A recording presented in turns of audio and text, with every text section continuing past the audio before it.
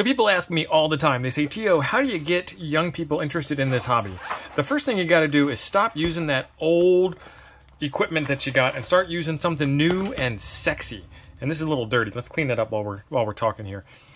And this is one of those things. This is a color LCD digital multimeter. I whipped this thing out at the Youth on the Air camp. I talk about it all the time. And the kids were like, oh, this is great, compared to the clickety dial type that they had there.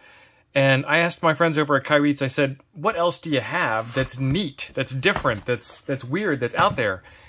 And they sent me these things. Let's talk about these things. These are pen type multimeters, and this one is a multifunction voltage tester. This one's probably more useful for electricians than this one here is. This one here is probably pretty cool. Let's see what comes in this box. This is the Smart Pen Type Meter, and it's the ST120. It comes wrapped in its own protective little jacket. We won't talk about that. What else do we get? We get a probe, and we get an owner's manual. All right, let's put this back in here. Let's get rid of this, because if it's too hard to use, then it's gone. We get batteries. We got a screwed shut battery compartment. Let's get the batteries in. That screw just went up my sleeve. Nice. Oh, it's on. It's working. Get the case back together. Let's get the screw in place. What makes this thing special compared to a regular meter? What makes this thing special compared to a regular meter is that you have a single negative probe and a single positive probe, but instead of having the probes and the meter body as three different things that you've got to wield, you have you have a meter that you can hold like a pen and do your pen things, and then you have the negative terminal for your testing. Come on. Oh, it's tied in a knot. Huh.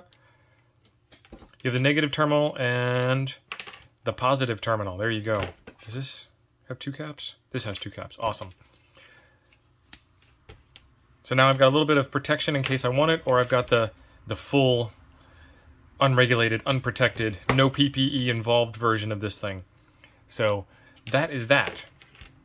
We got functions. It's an auto mode, DC volts, auto ranging, AC volts, auto ranging, micro ohms. Is this continuity? Ooh, that's continuity, and it lights up. That's nice. That's pretty quick too. Diode tester, frequency counter, LIUE. It actually says live voltage. So it's got a live voltage detector on it. PA. What is PA? And why is it blinking? That's weird. PA. Maybe we'll check the owner's manual on that. And we'll have to check the owner's manual on this H button. But it's got a flashlight too. So it does H and it does flashlight, whatever those things are. So we'll have to check out what H is and what PA is. Okay, what I have is a DC barrel jack, a 5525, center positive, shield negative, and it's plugged into my bench power supply. And this is what I have. This is what I have going on here. So first thing I'm going to do is I'm going to remove the shield from the probe. I'm going to hold that in place. I'm going to keep the shield on the other side because I can, and we're in auto mode. 13.75 volts, so that works, and that works out pretty well. Let's take the cover off of here. Now, yeah, I can do this with a regular probe, but this is just a regular set of probes. So this is just a demonstration as to how this is. The other cool part about this is it is a lot smaller than something like this. So I like it overall. It's a pretty neat little tool. Let's check out the owner's manual that we tossed. I gotta go find that. I'll be right back. All right, the ST120 pen type meter. Is this owner's manual any good? Data hold flashlight. Press, oh, that's what H is. H is for hold. To turn on or off data holding. Okay, so sometimes, that makes perfect sense. Sometimes you're gonna get yourself in a situation where you can't see what's going on. So I'm gonna stick it in there, I can't see it. I'm gonna hit the hold button. Okay, so you have to plug it in and then press the hold button after you've measured something. So let's do this blind again. I'm not looking at it. Hold is off, it's set to auto mode. I'm gonna plug that in, I'm gonna plug that in, hit the hold button, there we go, 13.75. So that does the thing, that's cool. Let's figure out what this PA is. Non-contact phase sequence detection. Okay, cool. Press the power key to power on, then press func until PA shows on display to enter the phase sequence detection state. The letter A is flashing, and stick the probe to the first phase line of the socket and waiting for a beep. English not so good, but not so bad that I can't understand it. Display the PAB setting with flashing B and stick the probe to the second phase. Wait for a beep. Display PAB-C with C flashing and stick the sensing probe to the third phase. Wait for a long beep. At the end of the test, the display will show the detection results. I do not have any three-phase power to demonstrate that with, but that would be handy if you were doing three-phase power work. So not a bad little device. It's actually pretty cool looking. I like it. One thing I don't like is that relay clicking when you're working with live voltage. It's just a little scary. I'm gonna put the cover on there. It gives you a cover with this probe so you don't hurt yourself, and that might also be for some non-contact voltage type work. And then we have a dust cover for this side, so you can stick that right in your bag, and it folds up tiny. I've got the power meter. Awesome. Let's take a look at the next gadget that they sent over. This is the multifunction voltage tester, and this is fairly similar. This is the ST100, so it's 20 less, 20 not as good as the ST120.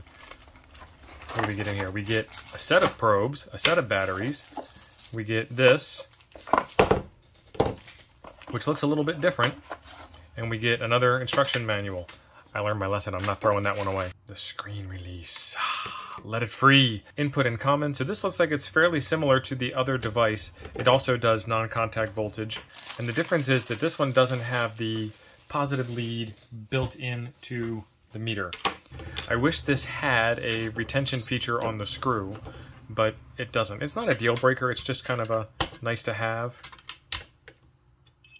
And we're on. So it's set to non-contact voltage right out of the gate. Auto mode, frequency counter, diode, live, and it's got that same PA circuit as the last one did. Okay, so we've got some probes to play with this time. Let's get these probes open and plugged in. And they make this fairly easy for a first-time user, or if you want to give this to somebody. Plug in the red, plug in the black. Okay, so it's always going to start off in non-contact voltage because that's kind of this thing's specialty. Move those up. Let's put that somewhere where you guys can see it. Let's get our test situation going again. Yeah, and see, now this is a situation where I don't have enough hands to hold all of these things in the same way I did the last time. Let's take the cover off. Let's do the same trick we did last time. 13.75. It took it a bit to settle on that. Hertz, 60 hertz, auto.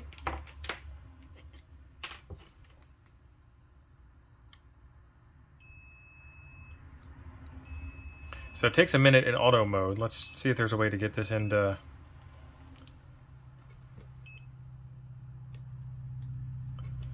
not auto mode.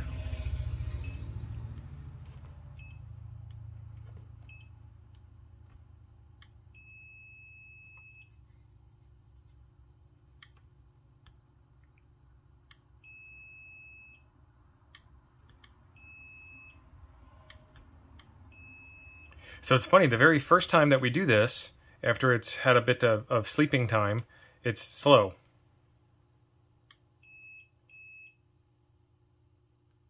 That should be beeping the whole time. And then before that relay clicks back, it's still pretty quick on the resistance measurement and continuity check. And again, it lights up for continuity. Those are soft. Those aren't hard. That's nice. But it takes it a bit of a minute. Let's do this. 13.75. Let's put it in backwards. It should be negative. Negative 13.75. So that's doing the thing. And then we have that same hold function that we had before. I think it would be nice to put it into hold mode and then do the thing. But it doesn't work that way. So you do the thing and then you put it into hold mode. And we've got that same flashlight. Pretty cool. Let's see what we can do about some non-contact voltage. I've got it in non-contact voltage mode. Nothing. There we go. So neutral, positive, and it doesn't fit into the ground hole.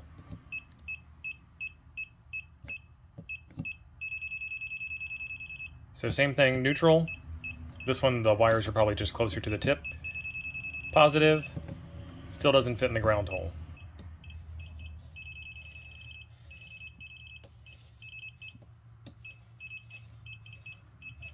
So you can see where that part would come in handy. The Kaiweets ST100 and the ST120, both of these tools are fantastic tools. They do the job that they're supposed to do. They even do more jobs than I have for them. I don't do three-phase work. I'm not an AC guy. I'm a DC guy. These things are pretty cool looking. This one here is the ST100. It's not the same product, obviously, as the ST120. The ST120 is the better of the two. It has better features. It has better selectability. It has better betters. You know, it does the thing. This one here will get the job done. It would not be a problem for you. But this one is sold as a pen type multimeter, and this one is sold as a voltage tester. So for a voltage tester, it provides a bunch of extra features, which is pretty cool. For a pen type multimeter, it also provides a voltage testing function, which is pretty cool. I like that. These things are both in the $20 range, which I think is a fantastic price for something like this. They are targeted at two different markets. They do two different things. If I had to buy one, I would get the ST120, but this one isn't bad at all. And if you have an employee that needs to be testing circuits, then this is the way to do it, because it's, you know, hand them this and say, go test it. And you turn it on and it shows up in non-contact voltage mode, and you stick this probe in your electrical outlet, and it's plastic coated, so it's not going to give them a shocking hazard. And then when they come back and you need to do some extra work, you can plug your probes in and get to probing things. Pretty cool. There are links in the description down below where you can pick these up. Shocker, it's going to be Amazon. And like I said, they're about $20 as of the time of making this video. These are pretty awesome. You are pretty awesome. There is a video right over here I think you should watch next. I'll see you over there.